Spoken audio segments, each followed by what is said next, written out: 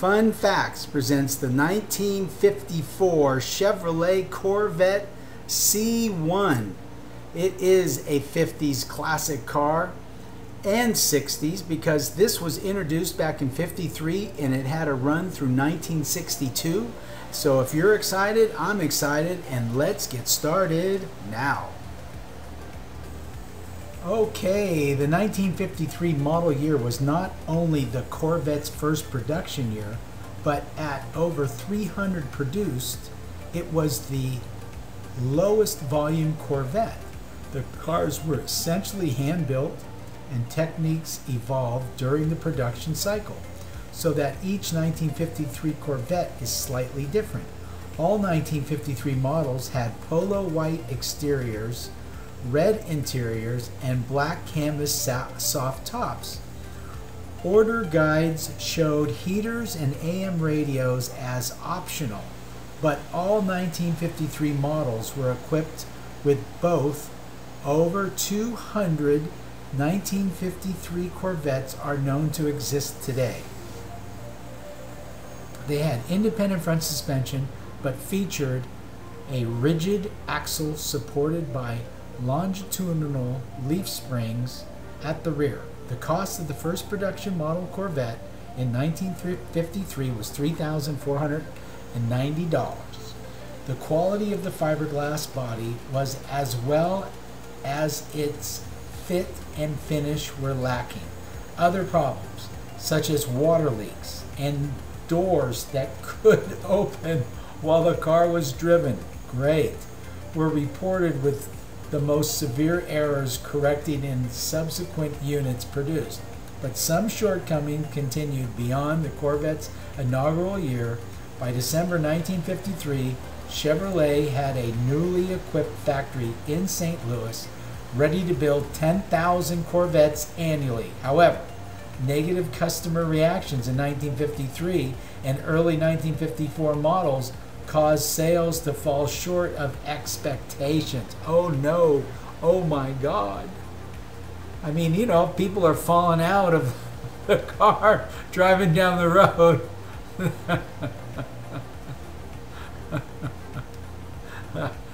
That reminds me of a truck I once owned, but that's another story. In 1954, only 3,640 of this model were built, and nearly a third were unsold at the year's end. New colors were available, but the 6-cylinder engine and Power Glide automatic, the only engine and transmission available, were not what sports car enthusiasts expected. It is known that the 1954 models were painted pennant blue, sportsman red, and black, in addition to the polo white. All had red interiors except for those finished in pennant blue, which had a beige interior and beige canvas soft top. Order guides listed several options, but all options were mandatory. How's an option? And all 1954 Corvettes were equipped the same. So much for options. Okay. In October 1954 issue of Popular Mechanics, there was an extensive survey of Corvette owners in America. The surprising finding was their opinions in comparison to foreign sports cars. It was found that 36% of those taking the survey had owned a foreign sports car, and of that, half of them rated the Corvette as better than their previous foreign sports car. Nice.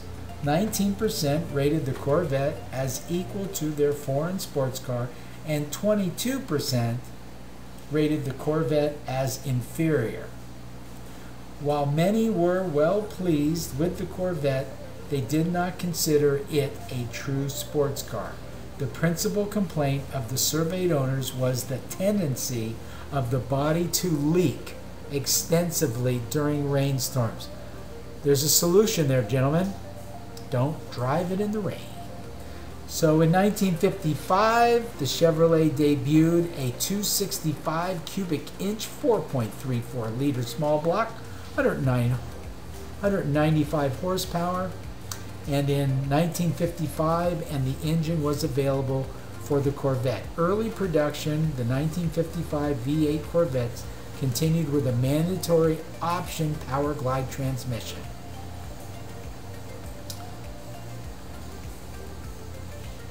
Okay, we have an article here from supercars.net, and I'm going to read a small portion of the blog here. So, the 1954 Chevrolet Corvette. In the second year of Corvette production, only minor updates were made to make it more usable. Although these upgrades were modest, the 1953 version with a limited production of 300 is still much more desirable. Yeah, because you could fall out, I guess. I don't know. Okay, one external difference that separated the 1954 model was its longer exhaust tips. Okay, I'm excited. Longer exhaust tips meant to reverse the effects of exhaust sucking back into the car. Yes, that would not be good in 1953, along with trying to keep your passenger in the car. This was only really cured in the 1955 when the exhaust was rerouted completely underneath the bodywork. Where the 1953 model could only be ordered with a white body and red interior, 1954 opened up new colors such as pennant blue and the sportsman red, but 80% were still ordered in polo white. Black was the rarest of the official colors and was only used on 4 to 6 copies. That would be extremely rare.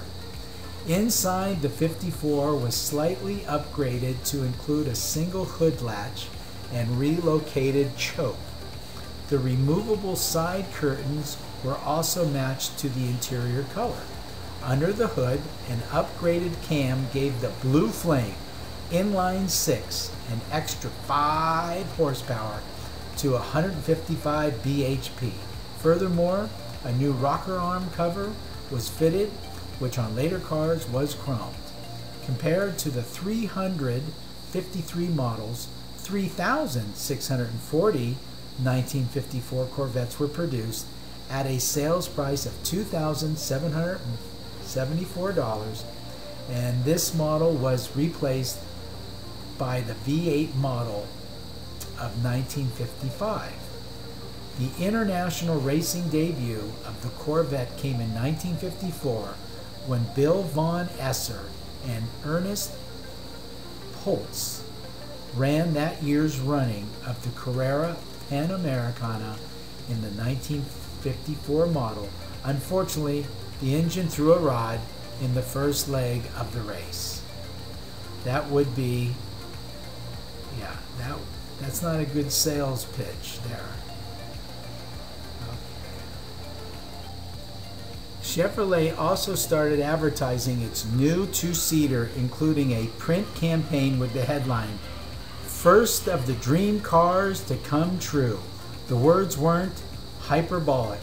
The Corvette was gaining in recognition and availability. Indeed, by the end of the year, Chevrolet had produced 3,640 Corvettes, more than 10 times as many as the year before. Slowly, steadily, Harley Earl's vision was changing the face of the American sports car scene.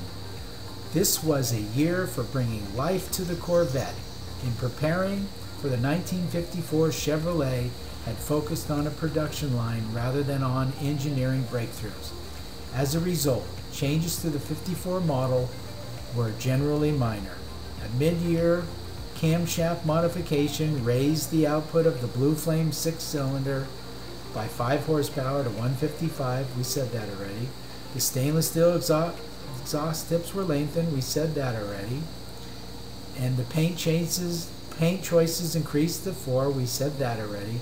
Convertible tops were now tan instead of black. Door handles were redesigned for easier operation.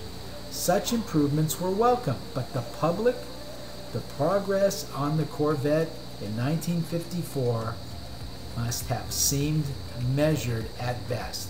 Behind the scenes, though, Chevrolet's engineering offices were in a whirlwind of activity.